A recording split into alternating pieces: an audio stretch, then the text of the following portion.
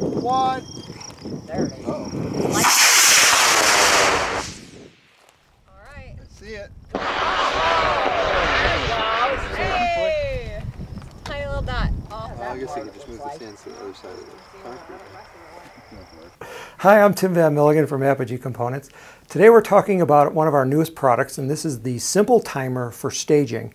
And this is designed for staging a two-stage rocket like this one here, where something other than direct staging has to ignite the upper stage, because this one obviously we can't get anything up in there. So this is really good for composite motors in your upper stage. And with me is Brian Houghton. He's the developer of the SimpleTimer, and he's going to explain how to use it and what makes it special. Yeah, well, as Tim mentioned, there's a bit of a problem if you don't want to put a full flight computer and everything in your rocket, and you just want to be able to do a simple staging operation. And so we've developed this timer to accomplish that. And it's basically just a timer that runs on it's got a 3-axis accelerometers and 3-axis gyroscopes in there. And it's a generation 2 timer. The first generation timers that some of you might be familiar with, those are a little sketchy because they can be set off in all kinds of different directions, and you can get your sustainer flying sideways and all kinds of other things. Whereas this timer has a lot of built-in protections in it. It looks for to make sure your rocket's aimed up, for example, when you launch it. It also looks for if the rocket goes unstable and starts tumbling or spinning about not the axis around the rocket, but any other off-angle stuff. And if it does that, then it'll disable the timer if it gets too tilted one way or another to prevent your sustainer from going off in some dangerous direction. So that's cool. So how long of a timer is it? And how do you set it? Well, you can set it. It's got basically the user interface. There's a red and a green LED on here and a little program button that you can use to set the time with. And you can set the time from anywhere from 0.7 seconds all the way up to 99.9 seconds. And you have to have some kind of time base if you want a really accurate setting. It's quite easy actually to get within 1/10 of a second if you have like a metronome or a large clock with a sweep second hand. So you can get into the half-second areas and stuff like that. And then to set it, you just simply push the button down and hold it down for as amount of time that you want. And then when you release the button, it remembers that amount of time, and it uses it when it detects a launch then to go ahead and start your upper stage. Okay, and how does it detect launch? It detects launch from looking at the accelerometer data. And it needs to see either 2 Gs for like a half a second, but if you have a very powerful motor, it'll actually detect a launch a little sooner. So we have an advanced launch detection and flight kind of trajectory algorithm in there to make sure that the launch is up and that it is a good launch, and it prevents the timer from going on like if you get motor chuffs and things like that. And then all the protections come into play once it detects a good launch. Okay, so that's kind of the basics of it. Can you walk us through actually powering it up and seeing what the LEDs look like so that a person would understand how they set their timer? Yeah, we can give it a try, see if we can see the LEDs here. Basically all you got to do is hook power to it, and you can hook anywhere between a single cell LiPo like this one up to 15 volts to it. Now when it first turns on, both the red and the green LEDs are going to be on, indicating that it's in self-test mode. And then it goes through and flashes 3 digits at you, which are the set time. And 0 is represented as 10. And then it'll do a pause, and then it'll flash the battery voltage at you in the same 3-digit format with 2 significant digits and a decimal. And then once it's done doing that, it goes into a mode where both of the LEDs are flashing, and if you push the button during that time, what will happen is it'll actually test the timer. It'll start counting down and it'll set the output charge off.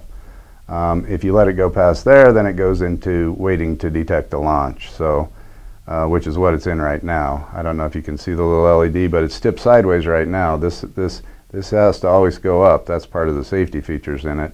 And if we get it up within 45 degrees, you can maybe see the LED turns green. So anywhere in a cone up here of 45 degrees, it'll be green. And if the LED is green, it is ready to launch. So.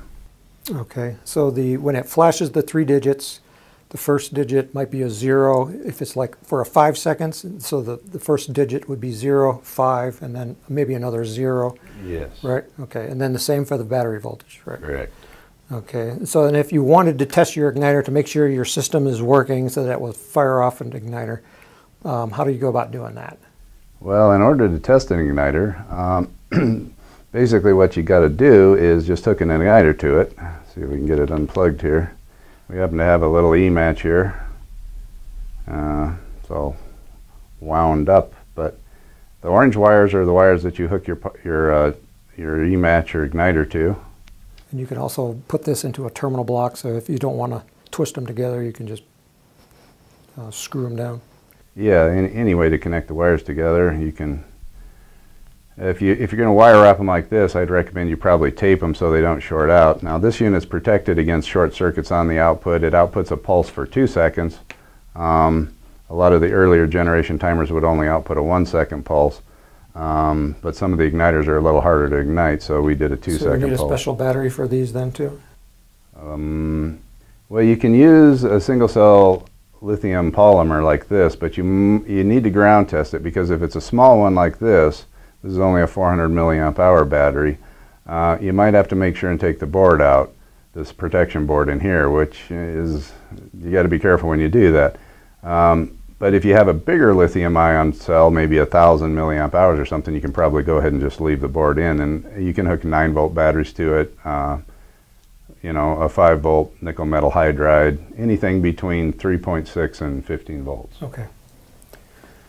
And you can get the batteries without the boards on them from Apogee Components if you need one, if you don't want to take it off yourself. Okay, so now we're going to go test this. So. Okay, so we have our igniter. This timer happens to be set for 5 seconds. So what we're going to do is just plug it in, and it'll go through its sequence, its startup sequence. Have we tested, did we set the timer yet? Let's go ahead and set the timer. Let's make it 4 seconds.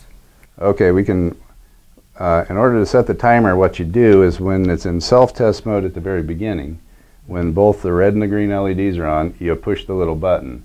Okay. And then what will happen is both the LEDs will go out, and it'll be sitting there waiting for you to push the button for a second time. Okay. And then you just hold the button down for 4 seconds or 10 seconds or 99 seconds, whatever you want. And as soon as you let the button off, it records that amount of time. Okay. So it's a really simple way to set the time. So you're going to press the button twice. Yeah. So they're both on now, so I just press the button. Now I don't know if you can actually see it, but both the LEDs are out. So, and as opposed to doing this really accurately with, you know, a sweep second hand or anything, I'm just going to kind of count. So I'm going to push the button. I don't know if you'll be able to see it, but oh wait, I messed it up here. Might have to edit that part. Yeah, you can just unplug it. Yeah, that's if you want to start over. You just so I push the button. Both LEDs are out. Now I'm going to push the button and go 1, 2, 3, 4, and then let the button up. Now it'll flash a red or a green letting you know if it's a valid time, and then it goes back to the start where it'll start flashing how long the timer's set for. There's 10, 2, 3, 4. 3, 2, 3, 5. So I actually got 3.5 seconds. 3.5. Okay, not Yeah. bad. And now it's flashing the battery voltage to us. So the first one should be a 0 because it's a 3.7. Right. 1, 2, 3. 1, 2, 3, 4, 5, 6, 7, 8. 3.8 volts. And now it's flashing both the red and the green. And if we were to press the button in that mode, it would actually start the timer timing down for 3.5 seconds and then fire off the E-match. Okay. All right, let me get the E-match in view here so you can see it, and we'll fire it off one more time. Okay, if you want. So it's you got to recycle the power to it every time to start it over again once it gets all the way through its mode. But now it's flashing its time set, which is going to be 3.5 seconds. So it remembers the time when you disconnect the battery, so you don't have to keep doing it over and over again. Yeah, whatever time you leave set, it'll keep it for indefinitely, actually. Here's a 3.8 second, or volts. Yeah, there's the 3 for the 8. Now as soon as both of these start flashing, I'm going to push this button.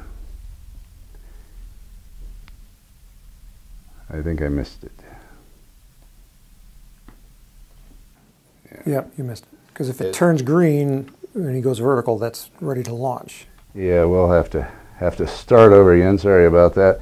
But it doesn't stay in test mode it doesn't stay in enable mode to test it very long. It's only like a second or two, and that's why I kind of missed it here, because we don't want it to accidentally go off. And so you have to be paying attention. If you want to test it, you got to be on the ball.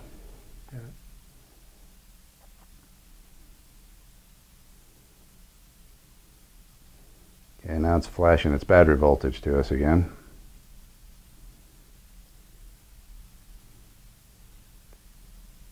.8.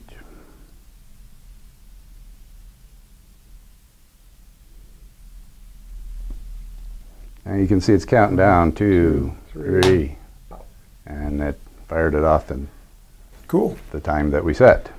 Okay, so what happens if something goes wrong? Like, say you know, it detected the rocket going sideways and it turned itself off.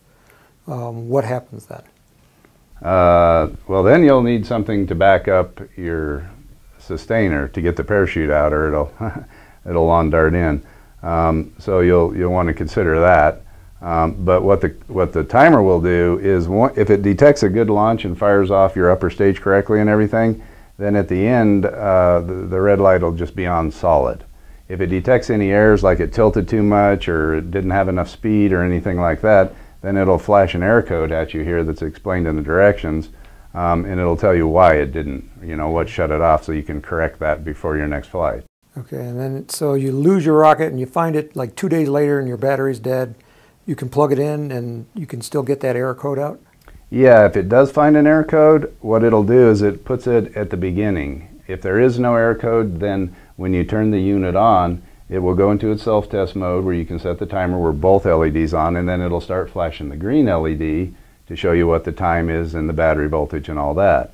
But if there was an error on the last flight, it saves that and it will actually put it in the front, so you will see the flashing error code then, and it'll keep that error code until you actually have a good flight. So okay, you can turn it off and on as many times as you want and get the status from the last flight. Okay. So that explains the SimpleTimer for staging from Apogee Components. Thank you, Brian, for coming and explaining it to us. If you need more information, come to the Apogee Components website. Our address is www.apogeerockets.com. If you have questions, you can leave them here on YouTube, or you can email us at the Apogee website, and we'll put those into the frequently asked questions so that future readers can figure out and engage in our conversation. So thank you for coming. Welcome to Advanced Construction Videos, where we show you how to tackle rocketry, building techniques, and more. On our website, we sell kits, motors, building supplies, and electronics. So come and learn, shop, build, and fly when you visit us at apogeerockets.com.